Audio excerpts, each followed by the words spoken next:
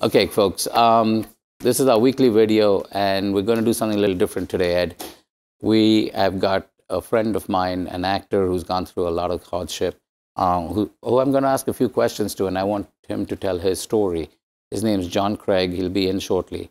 And the reason I have him in, he's not a famous actor, he's not, but he's got a lot of insight into this business and how to approach this business.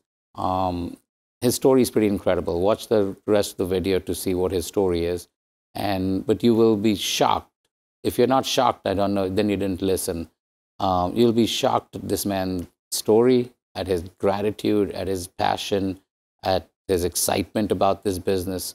So yeah, then, we talk about this, being passionate about what you're doing, be, grateful for everything you've got and all that kind of stuff. Here's a guy who actually lives it. And when I became friends with him and heard his story, I really wanted him to come in and tell you guys his story. So at the end of this, we're going to add his interview on, and we'll see you guys next week, man.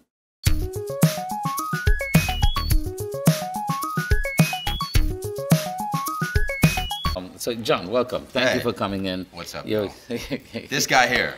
This guy here. Stop it. No, seriously, this guy here. I got a job today is to keep this fucking guy focused a little bit, okay? Because he can meander all over the place. Yes. Thank you for coming in, and I really want to do this to show other actors.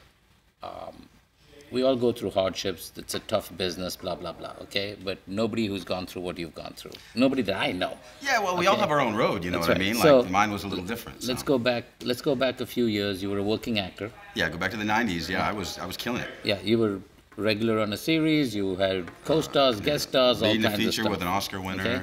All kinds of stuff. And then you fell into life that I lead. Yeah. Too much alcohol, drugs. Yep, all the excesses. Okay? All the excesses. All the excesses that this industry has plenty of, by the way. Get caught up in it. It's right there for so you. for a guy who was, had a successful acting career and then fell into all this, and then he got really smacked around, man.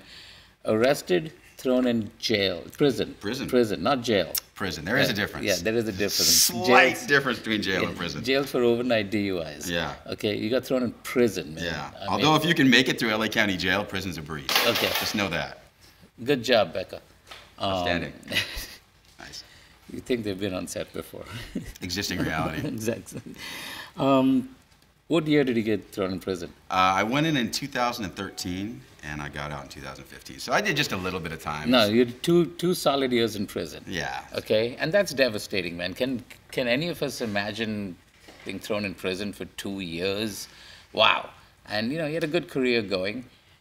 You think he'd come out of prison bitter, angry, depressed, but he had a good attitude about it. Well, you cycle through all of that. You do. Think you go have through to. all that. I mean, but you had a good attitude. You actually told me you were pretty glad it happened because it forced you to straighten your life out. Oh yeah, you come to a place in life, where you've got to really kind of make some serious choices. And when I was on the inside, I'm at Wasco State Prison in 2014, and I'm on a level 4 yard getting processed in, and dudes are getting shot. Dudes are getting stabbed. I'm like, I need to change my life. I need to make some decisions. But you knew you were coming out in 2 years. Yeah, I knew. I have a day exactly. You had a release date. I did. So you did some work in prison to straighten your life out. A lot, yeah. To reflect upon all the shit you've done and gone through. Yeah. And then he did something really cool. The SAG-AFTRA union, for all the shit it gets. Tell the folks what happened when you were, because you were a SAG-AFTRA, you were a SAG member. Oh yeah, I was working. I was 90s. I was working at the top of the game, So I made up my mind in prison, because in between all that, I ran life support machines. I used to be a respiratory therapist before I went to prison. I knew I wasn't going back to respiratory therapy because the state is not going to license you as a convicted felon into prison. They don't want you near patients. Imagine that. And which makes sense. And so I decided I was going to get back into the Screen Actors Guild. I was going to get back into acting. So I wrote SAG-AFTRA from prison. I wrote them a letter from the dorm in prison, and they wrote me back. which was incredible. What is your letter? What do you write in the letter? This first letter, I just said, hey, you know, I messed up my life. I'm interested in getting back into acting. It's been like, at that point, it's been like 18 years, 17, 18 years since the 90s. I really would like to try to get back. What's the steps? What do I owe? Da, da, da, da, da, da. They wrote me back in prison. And they said, yeah, well, yeah, you owe us some money, buddy. It's been a while. You got a bunch of arrears, and, you know, but we got great payment plan, and you can get straight. Or they said, here's what you can do. And this is, I don't know exactly how it is. You'd have to check with SAG, but the way it was explained to me is, you know, one time in your career, if you fall into arrears, you can write a letter. You can write a hardship letter. Let them know what happened. Let them break it down to them. You know, just say, hey, like, this is what happened for 18, 19 months, a year, for me, 18 years. Why I haven't paid my dues. Why I haven't paid my dues, why I'm in bad standing. They said, but do it right, because you get one shot at that. You know what I mean? And if you fuck it up, you don't get it right, then it doesn't matter. And so I said, okay, cool. I got this letter back in prison, which was funny. All the guys were like, you've been the SAG-AFTRA? I'm like, ah. The mail call was funny. And I got out, and that was my first order of business, to write this letter to the SAG-AFTRA. And so I took my time with it. I spent 30 days, and I was just very, very honest and very candid with it. Because that's, at the end of the day, that's all that matters. All right? Like, you know, you don't think AJ's heard all the bullshit that all y'all can come with, or anybody can come with in this business? Just be yourself, man. Just be yourself, be 100%, man, because that's the deal. And that's going to cut through all the bullshit. And so I just said, hey, look, I fucked my life up, man. Drugs and alcohol, I screwed it all up. I'm trying to get it right, you know, and getting back in the Screen Actors Guild would be a big part of that. And so that was it. I said, I'm willing to come down. And here's some people I hold myself accountable to, you guys can check with. I'm willing to come down to the union and volunteer time for leniency. And so it took 90 days, and they wrote me back. And the very beginning letter was like, yeah, John, that's cool. Well, you owe us $2,800. I was like, damn, so much for that idea. And they went on, and they said, but however, we care for the board. They actually have a board, RORC, I think they call it, the RORC board. And they carefully looked at your request, and we like where your head is at. We'll let you back in for $200. For $200 to let you back into the union. I got back into the Screen Actors Guild after how cool 20 is that, years. man? They dropped $2,800. That's insane. Yeah, how cool is that? That's insane. That's the union we got, because they really want you to work. It really is good. And you know, I'm just here to say this. So if you want to come at me and talk to me about fight core and all that stuff, miss me with it, because the union is incredible.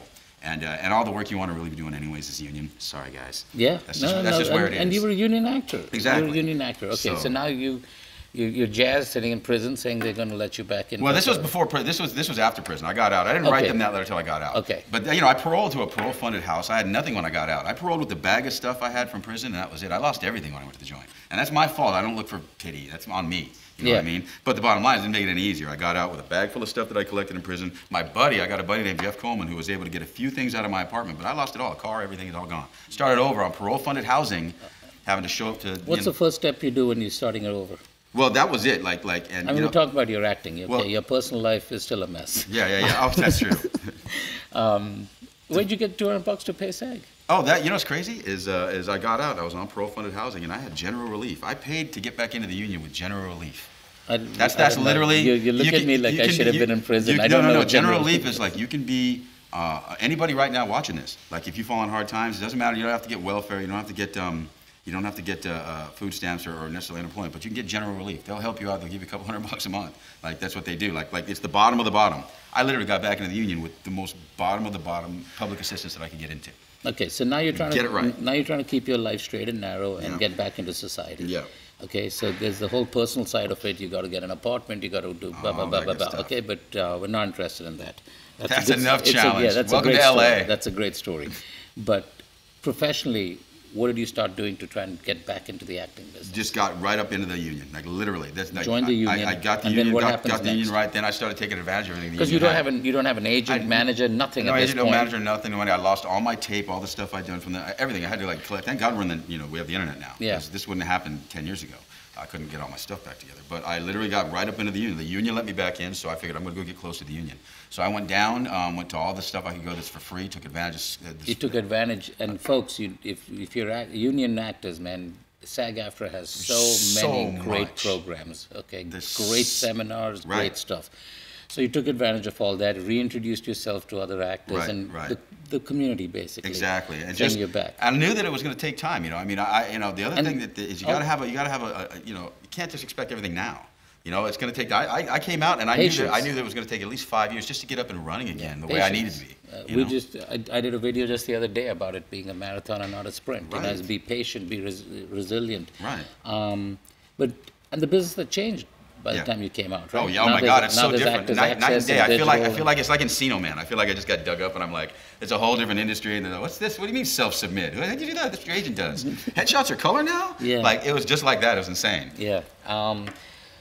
So you need headshots. You needed to get your footage and make a reel. You needed to get on Actors Access and all that, and dig up all my old footage from all the stuff I'd done. Old stuff, and get back in touch with old contacts and all that you. Which is key. Which is key is relationships and being honest with them and being yourself, the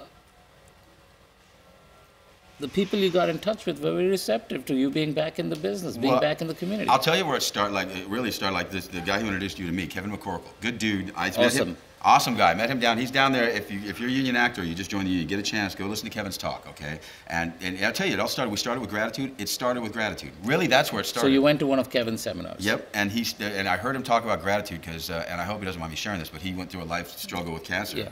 And like literally, he just had this whole perspective on gratitude, and that's where I've been since before I got out of prison. I realized I'm alive. I got a second chance, and I got nothing to lose. And that's the other thing. Yeah, you literally had nothing to lose. I'm alive. I got a second chance, and nothing to lose. That's why I'm sitting right here. Except freedom, you could go back. Except freedom, a few poor choices. That's all it takes. But you know, it's funny. We're all just a few poor choices away from prison. One poor choice away. Here, and it's very easy to be one poor choice away from the joint.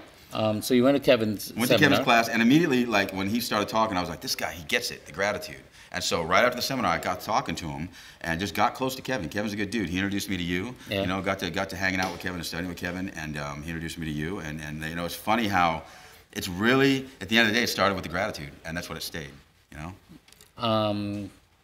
Then you enrolled in acting class. Yeah, got in class. Because here's the thing is, you know, I've done a bunch of stuff in the 90s. Yeah, I've starred in feature films, leads in features. I've done recurring roles on series. I've done all that. But the rest needs to get knocked off. I don't think I'm all that. I mean, who am I? I mean, you got to get back trained again, get that muscle working again. Back in the gymnasium, man, shooting the free throws. You know what I mean? So. Absolutely. And then we met, and now... And this guy. It's unbelievable. There was something when we met. We became fast friends. We became really good friends, and there was something about him that I wanted to help him. I wanted to help you. Well, here's the crazy thing, bro, and I bring it back down to this, like, you know, because we did become fast friends, and it's a trip. You know, it's just, I think you've been around long enough, and I don't think I'm all special. I don't think I'm anybody, but I just try to keep it real, bro. Like, and you're able to. I think you got a pretty good bullshit detector. Yeah, yeah. You know what I mean? 30 plus years. 30 plus years of actors, no doubt, coming in here like, hey, AJ, you know, like, I'm the biggest thing. I just got here from Toledo. Yeah, I know you are. That's all right. Yeah. Or from Wampa, wherever that's it. And I'm gonna fucking show exactly from fucking Soledad, fucking CTF. 1 yard. The day we met, I just knew there was something genuine about this dude. And we were sitting outside and having a conversation, and right away he told me everything about his life. I mean, about the prison. He never hid anything. He wasn't ashamed of anything. I'm sure he's not proud of stuff. No. But he's taken these really bad experiences and made something positive for his life today. Oh, yeah. Where was I going with this? I forgot. There was just something very genuine about him. And I meet actors every day, man, who have not been in your shoes, who've been pretty good with stuff, and they're not as happy as you, and not with the gratitude you have and the appreciation you have for life and people and money. This man's struggling. I mean, he's absolutely struggling. You told me the story. Repeat it when you started getting all your Actors Access stuff. Oh, so check this out. So we did headshots. We got your reel together. We got your clips together. And, you know, and now you got to get back online. And I learned that's the one thing is that has changed in the business. Boy, there are more places to get your money. And there's plenty of people in this business to get your money. I know that too. Like you do well to meet guys like this who aren't going to bullshit you and to be straight with you about what's going down. Because there's plenty of people that'll say, oh yeah, fuck yeah, you're the greatest thing. Just sign here and your credit card number, please swipe. There's plenty of those guys in this business. Felons get credit cards? Yeah, exactly. This guy's not one of them. You know, and I'm not at a credit card stealing thing. I'm a convicted felon. I don't do that anymore. So yeah, Actors Access. So now you got to pay for everything. Oh my God! So LA Costing, Actors Access, all that stuff. And so I said it took a while. It's taken like literally just saving and scrimping and not being able. And I had a little windfall come. And it's so funny because all of it combined: Actors Access, IMDb Pro. What's the other two? Casting Network, Casting Frontier. All of them, right? Had to get them all up and running this month, which is funny. Just did it a couple days ago. It came to $423. I had $423.75 on my card. It's done. It's done. It's done. It's done. Folks, here's that's how you do it. I hear this I hear this every day from actors. Oh, when I have the money, I'll do this. Or when I have the money, I'll do that. You have the money if you put it towards your business. That's it. If you're not buying $7 lattes and you're not going, you know, you can't drink anymore. Oh, so no, I don't drink out. or fucking, you know, any of this other stuff. Yeah. You're working, you're scrounging money, you're selling plasma for money. Oh, I'm doing like, in other words, you know, it's like you hustle, you do what you got to do. I've ground, like, since I've been out of prison, I ran life support machines before prison for $50 an hour. I got out, I was grinding dog food for minimum wage, grinding meat. Was that your first job? That was my first job out of prison, grinding dog food, literally taking all the cuts of meat you can't eat, but they'll feed to your dog, and grinding it down, like just a bloody mess at the end of a 12-hour day, like literally just grinding meat all day. Minimum wage. Minimum wage, grinding away, and just doing it, and that saved that up, got my place. But you know, happy, you had a job. Happy, and knew that this was coming, bro. I like this isn't like an accident. Like I'm not accidentally here. You know what I mean? Like I knew that okay, there's a goal at the end of this. This isn't just I'm stuck here grinding dog food. This yeah, is but good there is a goal, but there's also a process. And you're enjoying that process. And you have to enjoy the process. Yeah. If you don't enjoy the process, whoever you are, whatever you are, and you're in this business, you're not enjoying the process, get the fuck out because life is too short and it'll be miserable. When did you find out life was too short? Sitting in Wampa? Oh, dude, like, yeah, you know, like, seriously, you know, with you. No, seriously, that'll help you because you have nothing but time to really just focus. Like, it was the most crazy introspective experience. Like, I went into prison, a drummer came out a better drummer. Go figure that. Like, you were in the prison band. I ended up in a yard that had a full-on band room, and once they saw I could play drums, the dudes were like, "You're the drummer." I was like, "Okay, I'm the drummer." Like, yeah, that's how prison works. So, you finally got all your online stuff. Profiles ready, right? And you've had a lot of help from friends, and a lot of help from people, right? People have been very receptive. I mean, you've contacted your old agent, your old Adam Liedline, yeah, incredible guy. Yeah, in fact, we had a seminar with him here that you came to, and that's how I got back in touch with Adam. And the important thing here for people to realize is it's relationships. Okay, you had relationships with people, and you still now are maintaining them once you came out of prison. Right. And who doesn't want to help somebody who's got a second chance, man? Oh, dude. And who's excited and who's passionate and who wants to do this. Dude, and it's not just about me. This whole thing isn't about me coming out and coming back to Hollywood. I've got 2 kids, all right? And they deserve better than what I've given them. Yeah. And so this is a big part of it, brother. I mean, I've got, you know what I mean?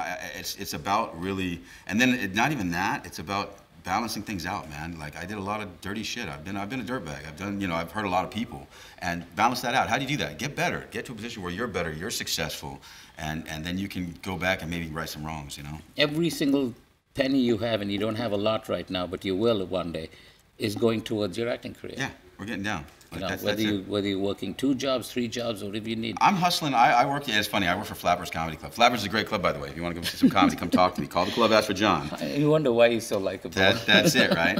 But I go out front of that club and hustle. You know, people in at $2 a pop if I have to. Like if I'm short on cash. The club has been a blessing to me. They've literally been like you, bro. They've been one of these hands up. Like I cannot say enough about Flappers Comedy Club. Dave and Barb and everybody over there. Josh. Everybody at that club is incredible.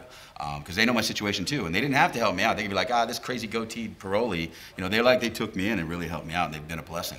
So you stand outside balking at people. When my every cash, person goes in, you get $2. Yeah, if my cash gets low, I go out and hustle people into the club for $2 a head. I'll do whatever. I'm donating plasma, whatever it takes, man. Like you do whatever it takes legally. Legally. Okay. We gotta add that. Just go ahead and put that disclaimer in there for the parole people watching or whatever. Legally, but you know what I mean? Like at the end of the day, like you know. I think the best thing that I can say here is something that I've never said. That is a quote from John Wooden. And John Wooden's quote is this. And this is great because everybody watches. We all think we're talented. You should have talent. If you don't think you're talented, you're in this business. Get the fuck out, dude. You need to have some talent in this town. Don't fuck around. But the bottom line is, talent is cheaper than table salt. And that's not me. That's John Wooden. And John Wooden. Talent is cheaper than table salt. So and what he's saying, and that's John Wooden. That's one of the greatest coaches of all time. John Wooden. Yeah. And what he's saying is he's got talented dudes. He sees talent every day. There's plenty of talented actors that are way better than me. Guys that could do what you do better than you, but they don't got the grind. They don't got the hustle. They don't got the heart. Then you don't have that the patience, the stick-to-itiveness, resilience. Because this industry will kick your ass. It'll shit on you a little bit. It'll put you in place for sure. You come out here thinking you're big shit. I'm LA born and bred, so I can say this because I've seen you all come and go. All right, and the good ones stay, and the ones with all that, the resilience, they stay, they stick, and they make it happen. You know what I mean? Because that's what it takes. That's what it takes. You know what I mean? And you got to enjoy the ride. If you're not enjoying the ride, you might as well just fucking stop, dude. Just stop, because it'll be miserable otherwise. Yeah, absolutely. You got to enjoy the journey, man. And that's in everything. That's just in life. Exactly. What's next for you? Next thing is auditions, brother. Next thing is to get a theatrical agent. That's what we're working on now. I have a commercial agent. Thank God. I am with Matt Taylor over at Robertson Taylor. He took me on. We're going to have some fun, Matt. We're going to do some things. We're going to do a little something. But commercially, it's changed, man. The whole game has changed, too. So, are there still a lot of agents out here who you knew, or casting directors, when you were still working? Yes, and that's the next thing that I'm really working on is, again, there's the Mary Jo Slater's out there. She cast me as a lead in a feature. There's, the Tony Sepulveda's out there, and it's to rekindle these things. And there's a way to do it. Like, again, networking is a kind of a shitty word. Kevin says that. He doesn't like the word networking, which is true. It's like, it's the relationships, bro. Like, people that they've seen you, they know you're decent. Because, half the deal is not just if you got that talent, because of course you got the talent. You're in the room. You didn't have the talent, you wouldn't be in the room. But are you a decent person? Are you the person we want to have on a set for fucking 16 hours? Do we want to listen to your bull? Do you want to listen to me fucking rambling for 16 hours on a set? Not me. Yeah, exactly. So you have to make that decision really quick. I like you. Know what I mean? Exactly. You have to decide, is this fucking guy, do we want him fucking 6 hours, 6 days a week, 16 hours a set? A lot of that stuff. And if you got proof of performance, Kevin talks about that a lot too. If you got proof of performance, they see, oh shit, he can actually swing, she can actually swing. Yeah, man. That's so you're getting back in touch with old people. Yeah. And people have been receptive. People have been. They have. And I haven't really, that's that whole reaching out to the casting directors and all that stuff. That's the next thing. Because again, my whole deal is make sure base is paid, rent's paid, bills are paid, all that. Yeah, and then take these things. And your tools are ready, your actors access exactly, and all that. Because the main thing that I didn't do, that's I think a mistake a lot of people make, and this can happen when you listen to outside voices that are not voices that you should be listening to. This is the guy I listen to. You got to be careful which voices you let in, man. You better have an inner locus of control. You better know what the fuck you're about and what you're doing, and you better be very careful which outside voices you let in, because people will steer you in every which direction in this town, and they don't have your best interest. Trust and believe in that. So, you know what I mean? You have to be very careful and take your step. It's just been stepped very, very okay, boom, this is solid. Don't step back into this business. That's what I was trying to say. Don't step back in without being prepared, or at least without having doing some work to be prepared, because you're going to get one shot back in the room. You're going to get one shot with that guy. You're going to get one chance to make that first impression, and you better be ready, man. That's it. So, don't come stepping in I got this because I'm a wonder kid and everybody loves me. That fucking, okay. You're awesome, man, and all I can do is wish you the best. And I know things are going to work out for you. AJ, man, I appreciate it. Things are going to absolutely work out. So, this dude. Folks, look what he's gone through, and look how happy and excited and passionate this man is, man. He doesn't have 2 nickels to rub together yet, but I guarantee you soon you will. And I can't thank you enough for coming in here, talking to actors, talking to them about it, because I don't think too many people know anyone who's gone through what you're going through, and how positive and great you are, man. So. Well, and I'll leave it with this too. That's the last thing that I heard was change your thoughts and you change your destiny, man. So you're thinking, where your head is at. See, prison gets you to get deep, man. As you think, you're gonna be. So if you're miserable, you're gonna stay miserable no matter how much money you got. Fucking love you, bro. You're love awesome. You too, brother. Appreciate you, man. Got it, man. Good luck. If you like what we did, hit the subscribe button or leave a comment, share the video. Have a great week. Boom, Ed.